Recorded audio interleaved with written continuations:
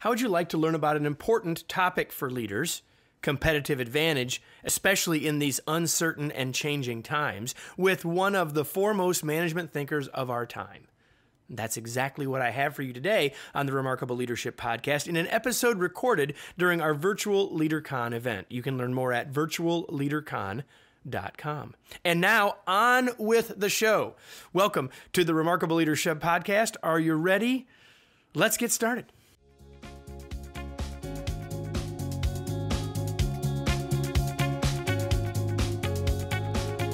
Welcome to the Remarkable Leadership Podcast. We're here each week to help you lead more confidently and make a bigger difference, both professionally and personally. This episode is brought to you by Kevin's Daily Newsletter. The Daily Newsletter is a short email delivered Monday through Friday, written to inspire, engage, and focus you on becoming the best person and leader you can be. Learn more and sign up at remarkablepodcast.com/daily.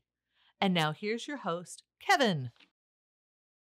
Good morning, everybody, and welcome to the next session in Virtual LeaderCon. Welcome to another episode in the future of the Remarkable Leadership Podcast. I'm so glad that you all are here. I'm so glad that my guest is here. We're going to talk today about competitive advantage, and we'll talk about why that's the topic in just a second. Let me introduce this fine gentleman who is next to me on screen. His name is Charan.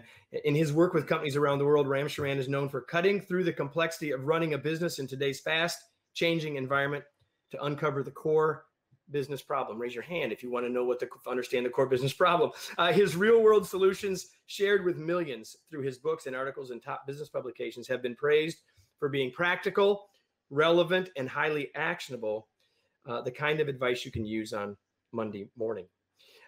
Or any morning for that matter. His energetic, interactive teaching style has won him many awards, including the Bell Ringer Award at GE's famous Crotonville Institute and the Best Teacher Award at Northwestern. He has authored or co-authored more than 30 books, including the one we're going to talk a little bit about today, Rethinking Competitive Advantage, New Rules for Success in the Digital Age. 4 of his books were Wall Street Journal bestsellers, including Execution, which he co-authored with Larry Bossidy, which spent more than 150 weeks on the New York Times bestseller list. It was titled Execution, but they couldn't execute it. It stayed. It just wouldn't go away. We all need a higher view. And a lot of us that have been here for the last few days in Virtual LeaderCon, we've often been at a lower level, thinking more personally, thinking more team. Today, we're going to take a higher level view, and we all need that. Ram, welcome. Thank you so much for being here. Thank you. Thank you, Adrian. I'm really looking forward to the session. It is a pleasure. And people know why should we focus total rethink on competitive advantage? Because first, there have been 5 changes. All of us buy at Amazon. They change the game. Why? First change, we have built our economy on mass marketing, mass production, mass advertising. What Amazon has done is to individualize. They know each of us, they know what we want, they predict. So the use of digital technology and algorithms and artificial intelligence is now we have market of one. That competition is different. Until recently, no one had the digital technology to service each of us separately, individually, uniquely. And that alone demands a different way to serve customer faster, better, cheaper, more convenient. This is the advent of new technology. The actual mathematics has existed for more than 200 years. It did not become possible until the computing power came in and until a catalyst like Jeff Bezos took all that and commercialized. It has been used since the war in the defense. It was used of landing the man on the moon and the Soviets. The technology of mathematics had existed since the 11th century. Application came from 1996 on. Which is an interesting lesson, because the reality is that a lot of times it takes a long time to get from when we start to see something that could happen until it actually does happen. And Ram is joining us from San Francisco this morning. I think I recognize the place that you're at, actually, in the building behind you, as it turns out. It's a Marriott hotel. That's what I actually thought. That looks like You are right. And I am in the lobby. Beautiful, gorgeous, looking over the sea. So that's the hotel that opened like the week of the earthquake in 1989, and then they had all kinds of problems because it wasn't even full yet. And they had people. Yeah, well, we don't need. That's not why we're here to talk about that. Right. We're here to talk about these new rules of competition, and you outlined 6 in the book, and it's not a test. But why don't you talk about some of those rules, and then we'll dive into a couple of them. Yeah, Adrian, take one at a time. You pick so I can illustrate. You got them in front of you. All right. So you already hinted at the first one, and I'm going to want us to dive in more about that, to the personalized consumer experience. You talked about algorithms and data being essential weapons. What do you mean by that? So let me say that. We are producing data every millisecond. So Amazon has data about every transaction you do. That data is massaged, remassage, find your habits, give you the recommendations. So for example, I read a book on Kindle. It sends me a message. Congratulations, you have read 30 pages. Here is a new book. And it stimulates. It increases my knowledge. It's not a consumption. It's increasing my capacity. And so the second rule of competition.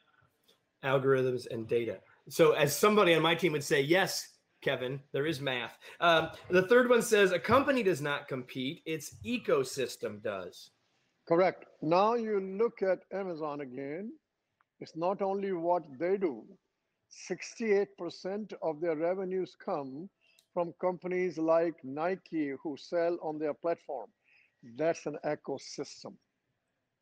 No company in digital game will make return on capital unless they have an ecosystem. So that goes everything from the Nikes of the world and the Lands' Ends of the world and all that, all the way down to the Kevin Eikenberry groups of the world. We've got a book that we self-published. We've got lots of books there that through our publishers. We got one book we self-published that we sell it right there. We send them books. It is a huge ecosystem, right? We now have, you're going to see it's just beginning, a 60-page book people can produce in 90 days. There you go. In 90 days, and put on Amazon as an ebook. You cut the cycle time. People can read a 60-page book in 1 hour. It has to be relevant. Its shelf life will be shorter, and that is coming. In fact, in many ways, that's already here. And so one of the challenges, you've written 30 books, I've written quite a few as well. And one of the challenges is there's this long lead time between when we write it. And that's why I often ask authors, like, what have you learned since you wrote it? Sometimes even before it came out. By cutting the cycle time, we can change everything, right? Number 4 says, please. Adrian, Amazon management system, I was able to decipher it. I produced that in 10 weeks and put on the market. Everybody who wants to know speed, who wants to know faster, better, cheaper, how Amazon makes decisions, read the book. There you go. It takes you 17 minutes to read it. 17 minutes. 70. 70. Thank you. A new rule of competition number 4. Moneymaking is geared for huge cash generation, not earnings per share. And the new law of increasing returns. This is the major invention. That GAAP accounting, standard accounting is dead. It is the cash. It's the old way of managing business. Bezos popularized it. Microsoft Nadella uses it. Unless there is a fraud, you cannot misrepresent it. Cash is cash. Cash is an ammunition. Cash gives you discretion. So it's earnings, cash. I have companies, I'm on the board, and I say the market value is created by the cash earnings of the company and the revenue growth. All that stuff. Now, see, what is happening? Is people saying EPS. Then they're saying EBIT, EBIT. Then Yep. they say EBITDA, EBIT. Now they're saying adjusted EBITDA. So what the hell is going on? But cash is cash, no manipulation. Cash is cash, everybody. And I told you that I told you all that have been here with us along the way that we would take a higher level view, but we're gonna bring this all back down before we're done. Number 5, people. This one might be my favorite, actually. Uh, People, culture, and work design form a social engine that drives innovation, execution, personalized for each customer. So talk about that Yes, interconnection, this that is huge. social This engine. is a huge point. Number one, the creator of business are people. It's not business itself. Leaders create that. Leaders destroy that. Number two, only talent creates innovation. It doesn't happen on its own.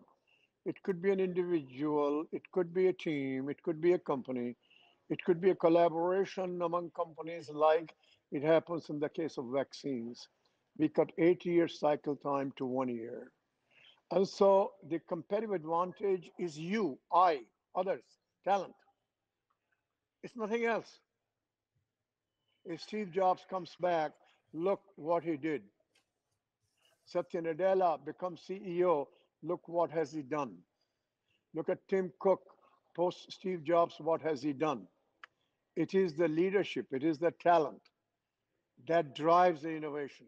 Each of us who are in this audience today, say you make a difference.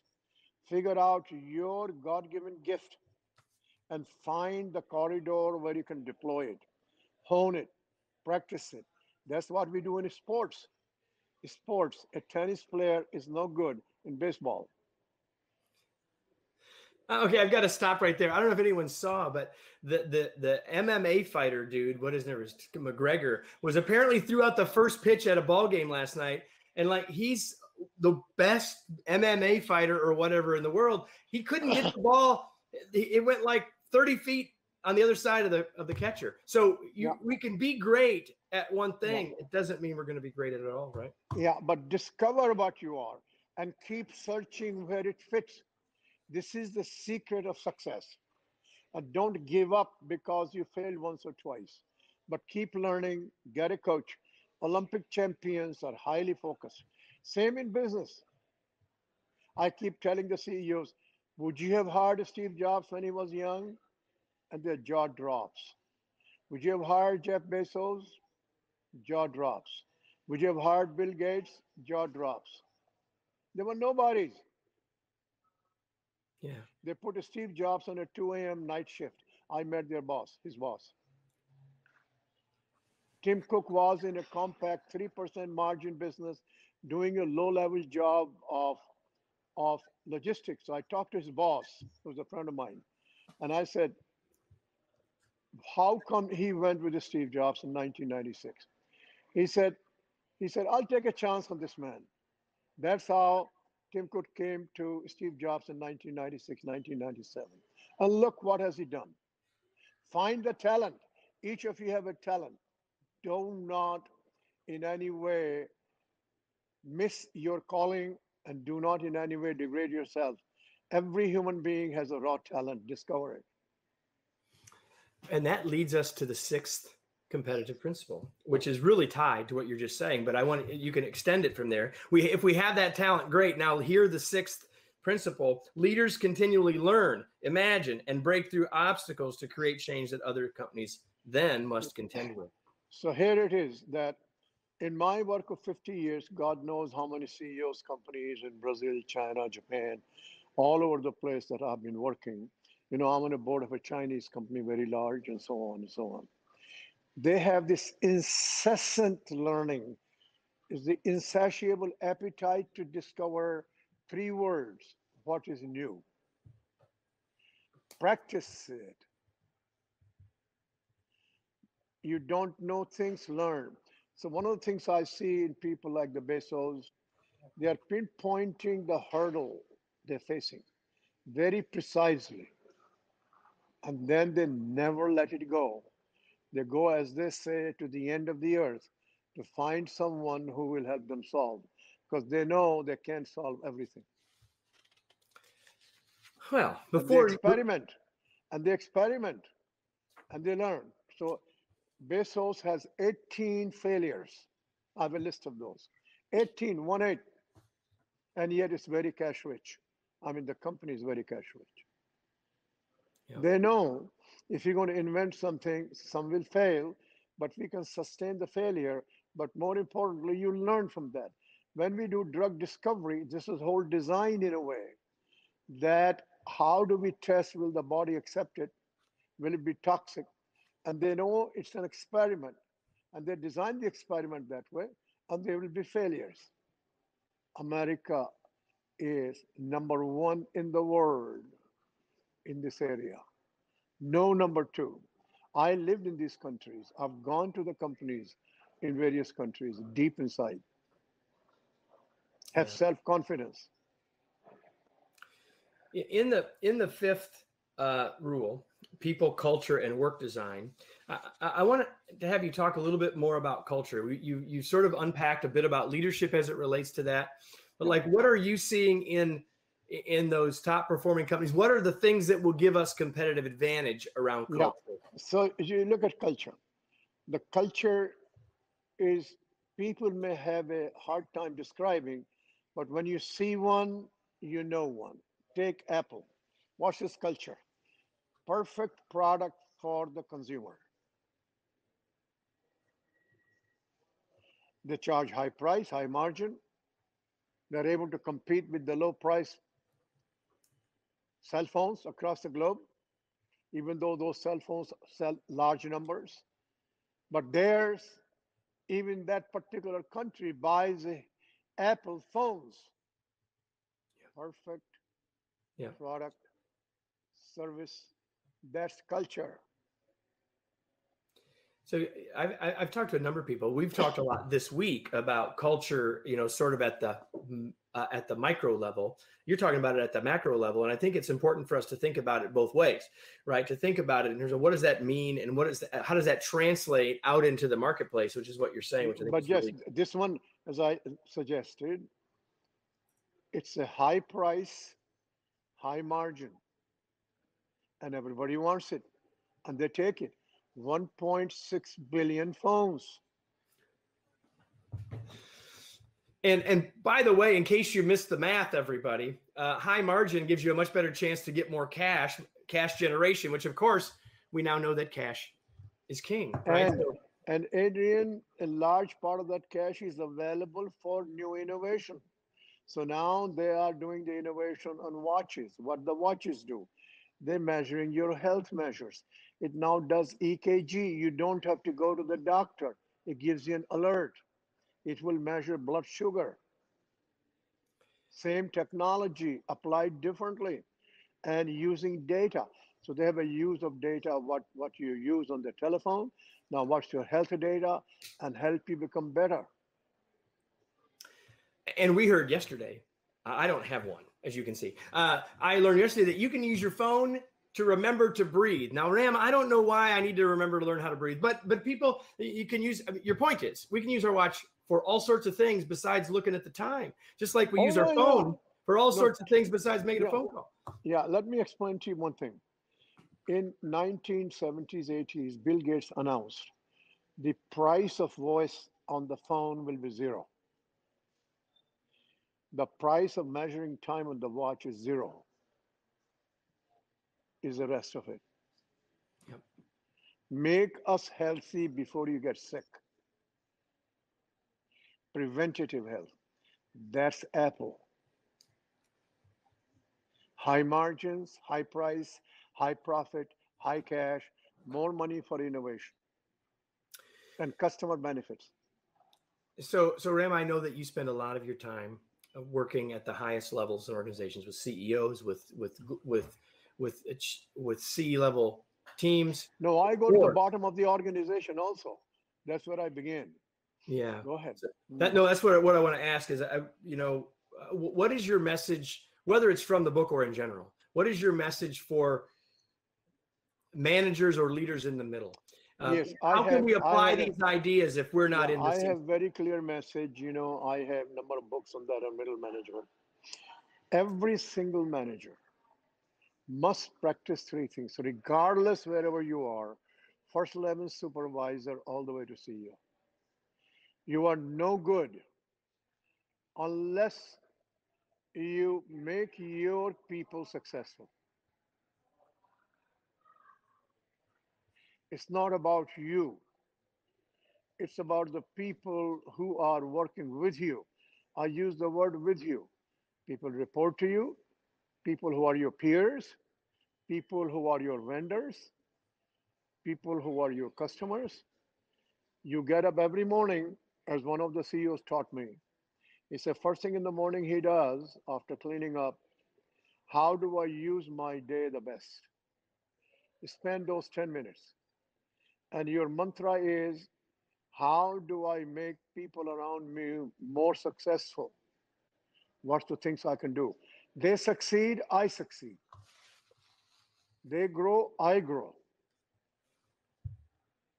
It is not fluff, it's real. Yeah, it is not fluff. It is real. There's no doubt about that. They will help you get your KPIs. They will help you get your results. You will get joy when somebody is getting better. And remember, this is an old principle people don't do, and that is recruit people better than yourself. Be secure, because people who recruit people better than yourself are very few people. They talk, but they don't do. And third is that no matter where you are, be honest with your people, give them honest feedback right on the spot in a constructive way. That feedback is usually less than 60 seconds. People will die for you. Practice it like the athlete. Yeah, that's awesome. Enjoy when someone gets better. Or got re-commented. See, I get this joy.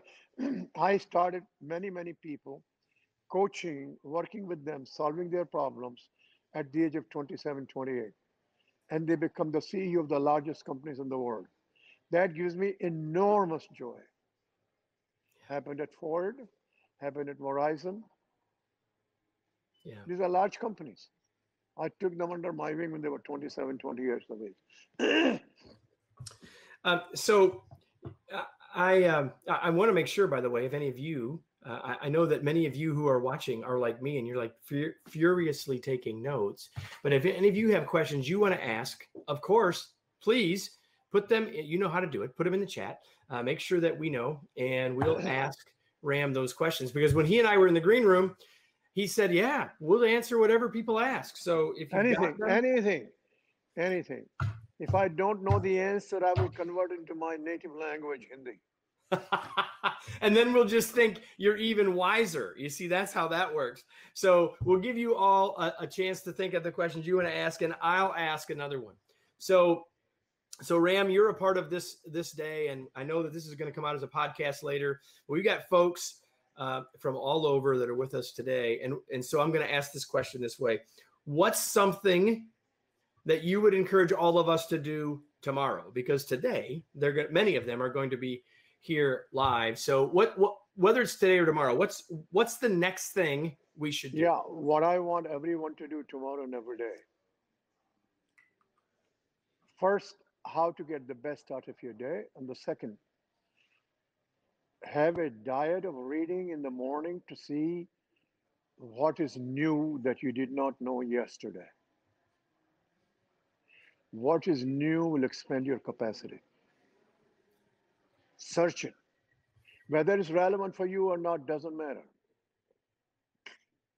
Mind, brain has unlimited capacity. And then talk to somebody during the day, during the week. This is what you saw.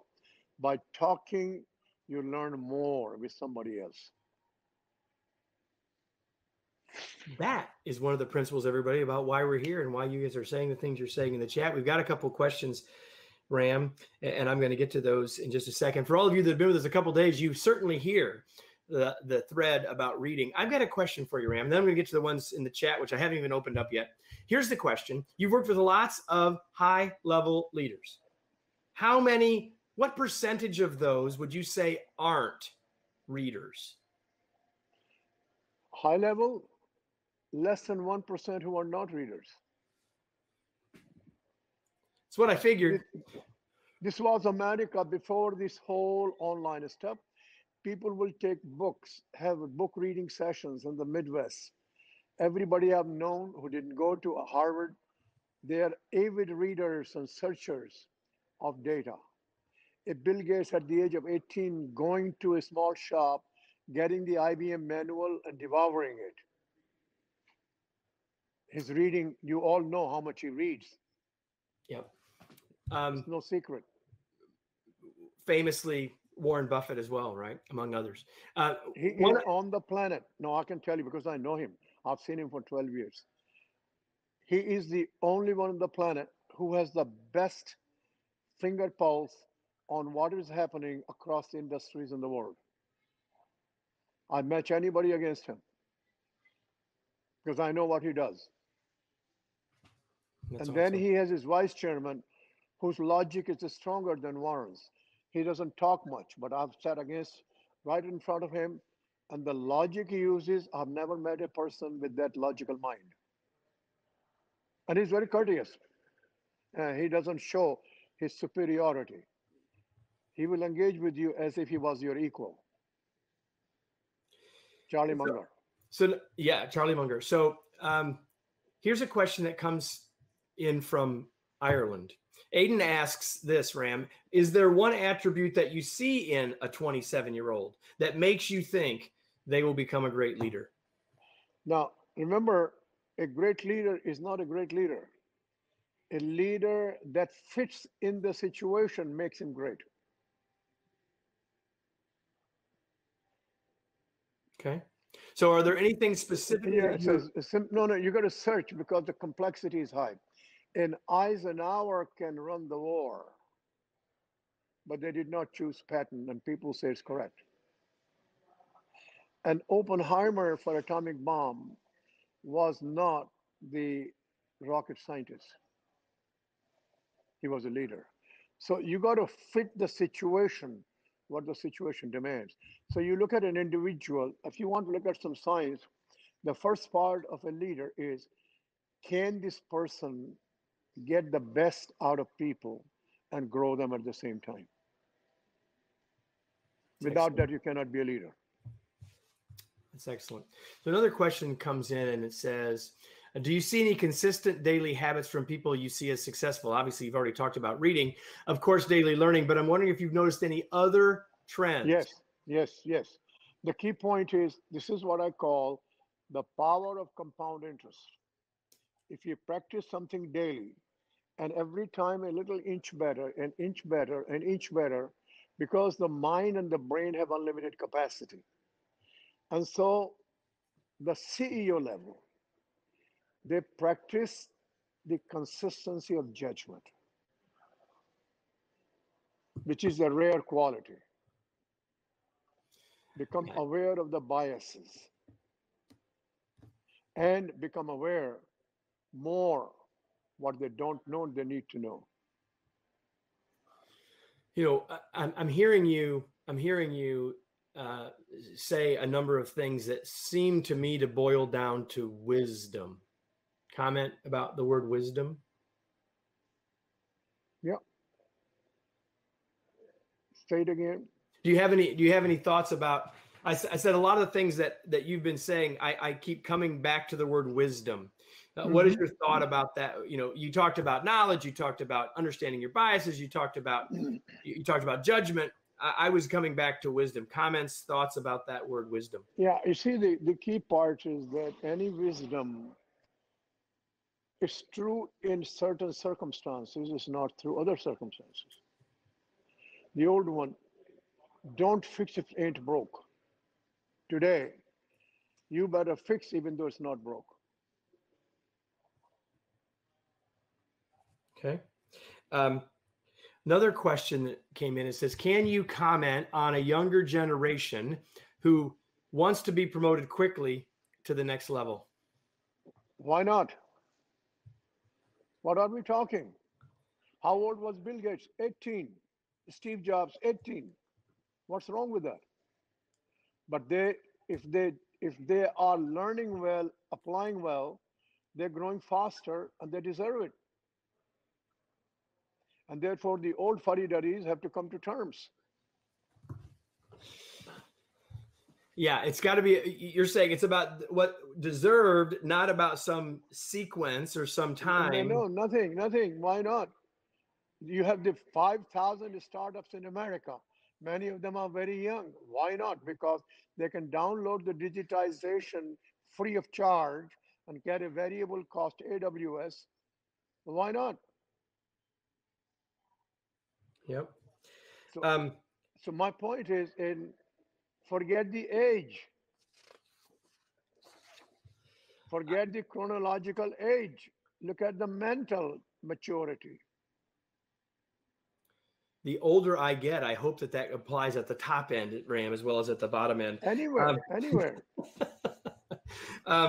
So again, if anyone else has a question, please put those in. By the way, on the old age, in Charlie Munger is over 90. He's as young as you ever find.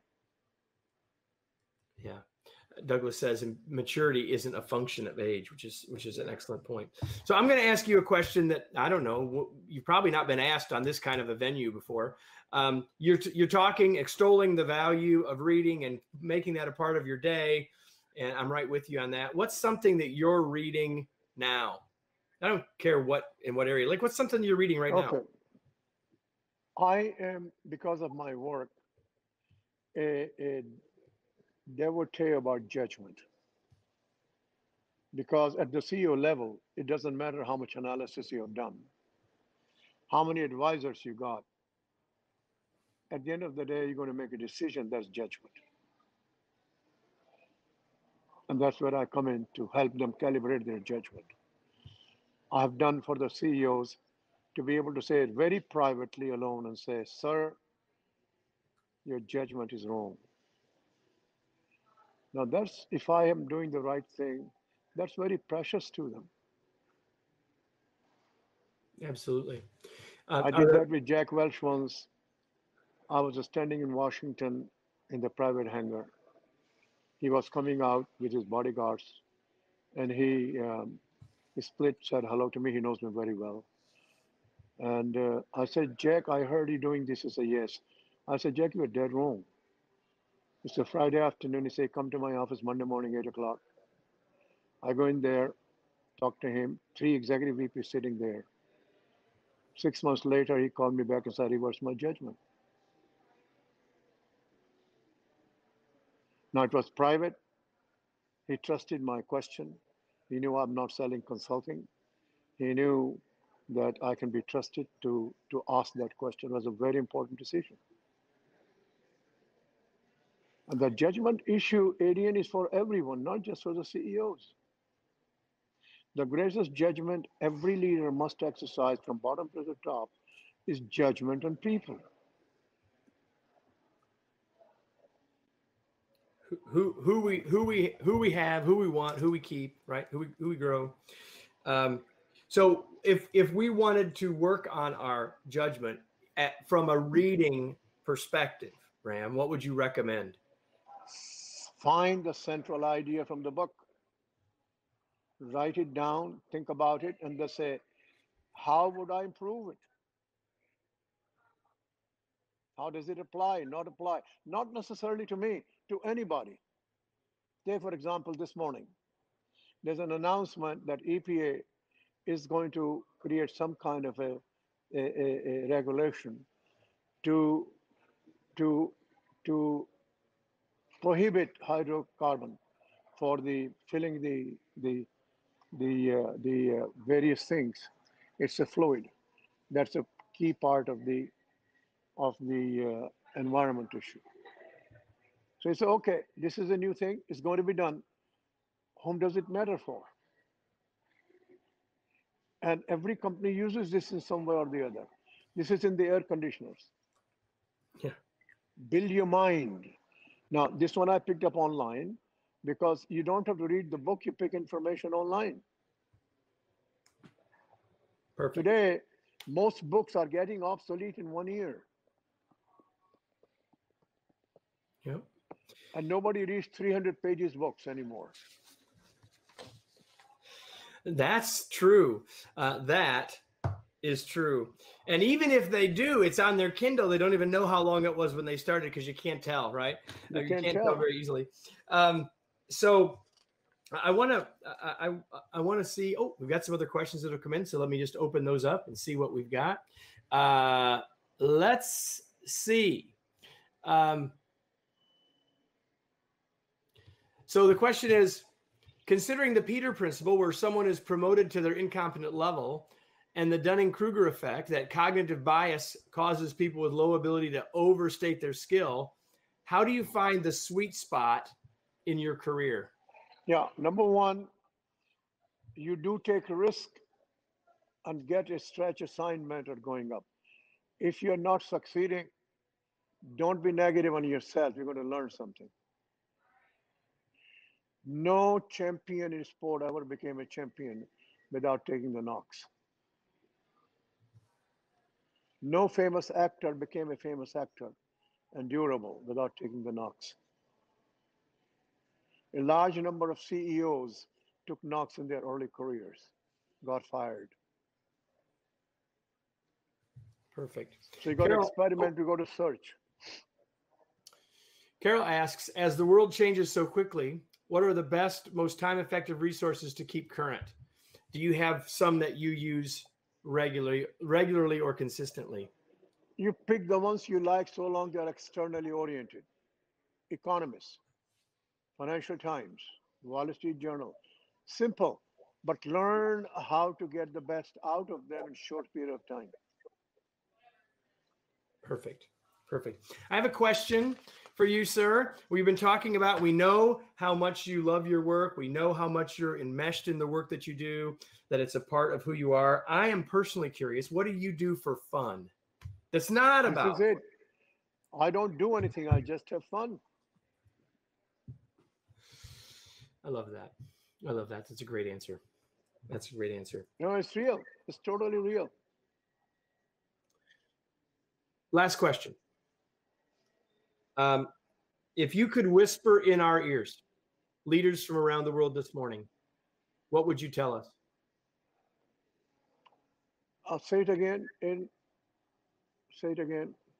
I said, if you could whisper in our ears today, the middle of September 2021, as leaders, what's the one thing you'd want to tell us? Yeah. The world is going to offer, it's offering now, tremendous new opportunities. Ride the wave.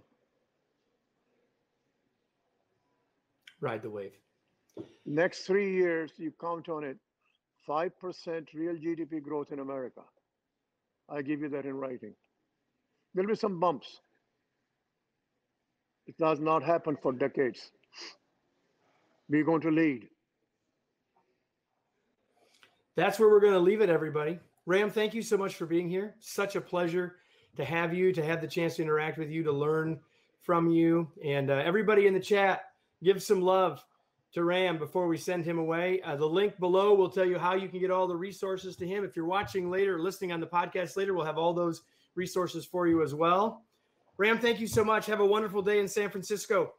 Thank you, Aiden. And anytime, call me whenever you want me. Thank you.